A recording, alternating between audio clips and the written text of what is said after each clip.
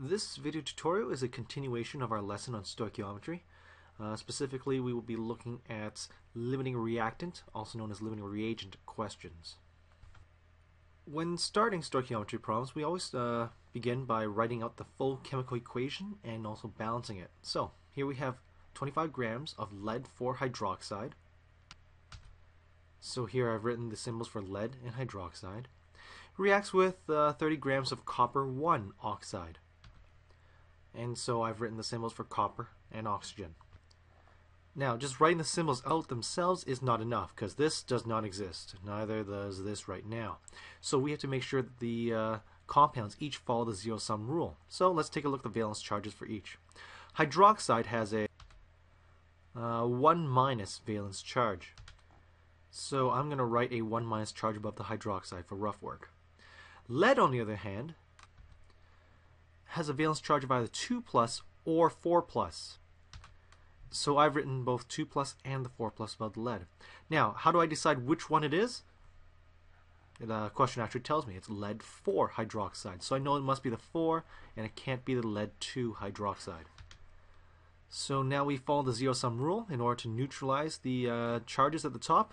Therefore I need 4 hydroxides so that I have a total of negative 4 altogether, because 4 of these negative ones, negative 4, and just 1 lead, which is a plus 4. And if I add them all up, according to the zero-sum rule, 0 charge, so this compound now exists. So let me just erase all the rough work we've done here. And let's make sure that this compound now exists. So this one is copper 1 oxide. Oxygen has a 2 minus valence charge. So I write in a 2 minus valence charge above here. Copper, on the other hand, has a 1 plus charge or a 2 plus charge option. So again, I'll write both 1 and the 2 above. Now, in order to choose which one it is, well, the question already tells me that it's a copper 1 oxide. So it must be copper 1, cannot be the copper 2. So again, we follow the zero-sum rule. In order to neutralize the charges and have an overall charge of 0, I need to have 2 coppers, meaning that I'll have positive 2 in the end because 2 coppers, and also 1 oxygen, which is a negative 2. If I add them up, zero-sum rule, so this compound is now stable. Let me erase the rough work, and there we have it, our reactant side of the equation. Next, we follow the reaction and write the product side. Now, this chemical reaction seems to follow the double displacement pattern. In double displacement, essentially the cations exchange places. So A goes here now, ends up like this, and C goes here, ends up like this. So let's follow this pattern. And so we have the lead coming down over here, ends up being attached to the oxygen instead, and the copper goes over here, ends up being attached to the hydroxide instead. Notice how I have not included or attached the subscripts in yet. That's for the next step. So to determine which subscripts go at the bottom, we again follow the zero-sum rule. From before, we realized that the hydroxide ion has a 1 minus charge.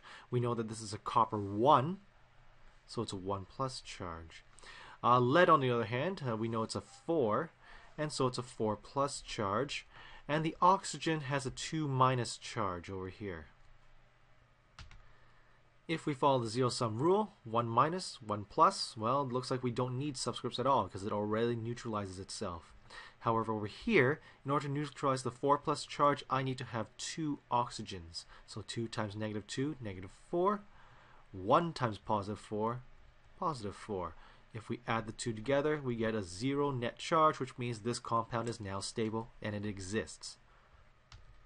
So please remember, it's always very important that these compounds exist, because if they don't exist, then everything you're doing from that point on is pretty much worthless and your marks don't exist.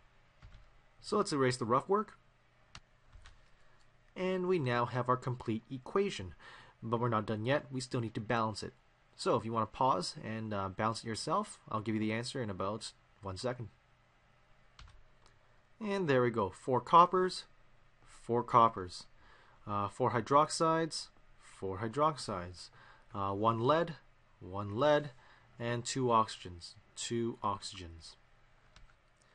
At this point, I like to start writing down the numbers, my givens, from the question down into my equation. So I'm given that there's 25 grams of lead 4 hydroxide, so I wrote 25 grams here, and that reacts with 30 grams of copper 1 oxide, so 30 grams of copper 1 oxide. Before we continue, let me take a little detour, and let's talk about the concept of what is a limiting reagent.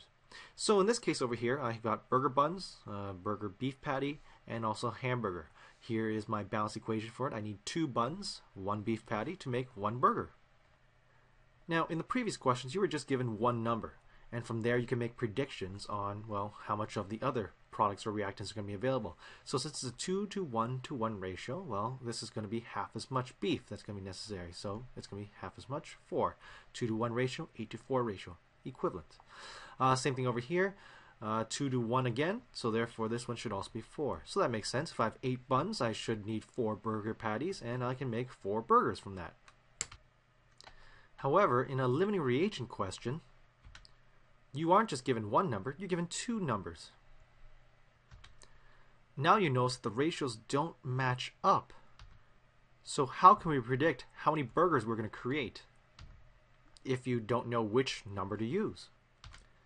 This is what the concept of limiting reactants or limiting reagents comes into play.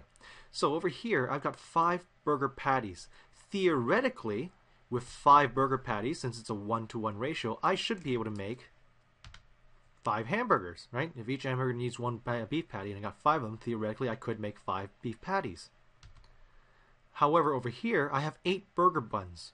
And according to the burger buns, it's a 2 to 1 ratio, meaning that with 8 burger buns, I can really only make 4 burgers theoretically. So who do I trust? Which one is telling me the truth? Well, it would be the limiting reagent, not the excess reagent. What I mean by limiting versus excess is the burger buns will run out first. Once I've made 4 hamburgers, that's it. I have no more buns left. Then at that point you just have beef patties. That's not a hamburger anymore. So that's excess, meaning that you have leftovers. So before I can even make 5 hamburgers, I will run out of burger buns. And so that means my true value is based on my limiting reagent. It will tell me the true value of how much I can actually produce. This, on the other hand, is just wishful thinking. So when dealing with stoichiometry in limiting reagents, we need to find out which one runs out first, which one's telling the truth, and based on it, we can use that particular number to set up our ratios. And this one over here is just non-existent, because it would never happen. So in the end, I am going to make 4 burgers. And so with that in mind, let's try and find out which one is our limiting reagent, which one is going to run out first. Now, you can't just look at a number and say, oh, look at that, 25 is less than 30, therefore this is my limiting reagent, it'll run out first. Not going to happen. Because take a look at this, the ratios, for every one of these guys that's used up, twice as many of these guys is used up. So therefore, this one's being used up twice as fast. However, this compound is heavier and this compound is lighter. So that means that there are less lead hydroxides fitting in 25 grams and more copper 1 oxides fitting in 30 grams. So again, you have to take those factors in consideration. So really the only surefire method of figuring out which one's going to run out first is to convert to moles. Alright, so mole is equal to mass divided by the molar mass. If we take a look at this one over here, the mass for the lead hydroxide is 25 grams. And the molar mass of the lead hydroxide is 275.24 grams per mole. And if we divide that out, we get 0.0908 mole of lead hydroxide. So I'm going to put that underneath over here, which equals to 0.0908 mole. And so we have mass over molar mass, 30 grams, divided by the molar mass of Cu2O, which is 143.09 grams per mole. And that equals to 0.2096, which I'm going to write over here. 0.2096 moles. Now, we're not finished yet. We can't just compare these two numbers because take a look over here. It's a 1 to 2 ratio. So it's like comparing apples to oranges. You can't just compare them yet. So what we need to do is we need to put them on the same level. So what I like to do is to convert them all to 1 to 1 ratios. So over here, in order to bring this down to a 1, I need to divide it by 2. And that will bring me back to a 1 to 1 ratio. So now I can compare those two numbers. So if I divide this number by 2, I find that it's 0.1048 moles, and now I can compare between these numbers because now they're on a 1-to-1 ratio scale. All right, before it was a 1-to-2 scale, so I couldn't compare that. That would be apples and oranges. So instead I divide by 2, and now I can compare between them. So looking at this, I find that this one, lead hydroxide, will run out first because it has the smallest number. This one will still have excess amounts left over. So therefore my lead 4 hydroxide is the limiting reagent, while the copper 1 oxide is going to be my excess. So any number that this one gives to me, if I try to find my ratios, would be just wishful thinking. So that's just a waste of time. This will be the true value that will tell me how much I can actually make, because this is going to run out first. So let's set up our ratios. Since I'm looking for the copper 1 hydroxide, because it's asking me what mass of copper 1 hydroxide is going to be produced, I'm going to set up my ratios between here to here to find out how many mole, using ratios, of copper 1 hydroxide will be produced. Alright. So when setting up my ratios, I like to place what I'm looking for in the numerator. So I'm looking for the copper 1 hydroxide, so what I'm looking for, divided by what information do I have. So since I have information about the lead 4 hydroxide, I place it down here. Equal sign, well, keep it equal, same thing on both sides. Now we set up our initial ratio. Where do we get these numbers from? The balanced equation. So it's a 4-to-1 ratio between copper hydroxide and the lead hydroxide. So I write down 4, since this one belongs to the 4, and a 1, since this one belongs to a 1 over here. And on this side, I like to write down what am I looking for. And since I'm looking for the new ratio of copper hydroxide, I'll write X to show what I'm looking for. And since I have a new number here, 0.0908, 0.0908, that's what I'm looking for. Now this is pretty messy, so I'm just going to erase the unnecessary information at this point. And here we have our equation. 4 over 1 is equal to x over 0.0908. So I want to isolate for x, so multiply by 0.0908. That way they can divide each other out into 1. But if I multiply by 0.0908 on this side, I need to do the exact same thing on the other side in order to make it equal. So let's erase the things that have been cancelled out here. And we now have the equation x is equal to 4 times 0.0908 divided by 1, which equals 0.3632 moles. So now I know that this is equal to 0.3632 mole of CuOH. So using my ratios from here to here, I was able to calculate 0.3632 moles of copper 1 hydroxide. Now it's just a matter of pumping it back up into a mass. Using the old equation, mole is equal to mass over molar mass, we algebraically rearrange it so that mass is equal to moles times molar mass. So 0.3632 moles times 80.55 grams per mole gives you 29.25 grams, and we can write that there, 29.25 grams of the copper 1 hydroxide is produced, and that is our final answer. Now please be careful. When calculating your molar mass, do not multiply it by 4 again.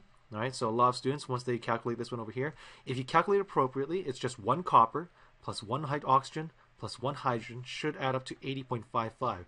Do not multiply the whole thing by 4 again. Otherwise you'll get 4 times your value of what you're supposed to get over here. The reason why we do not multiply by the 4 is because you already did that when you set up your ratios. Alright, so when you set up your ratios and you had the 4 inside, you already accounted for that. So there's no need to account for it again when calculating your molar mass.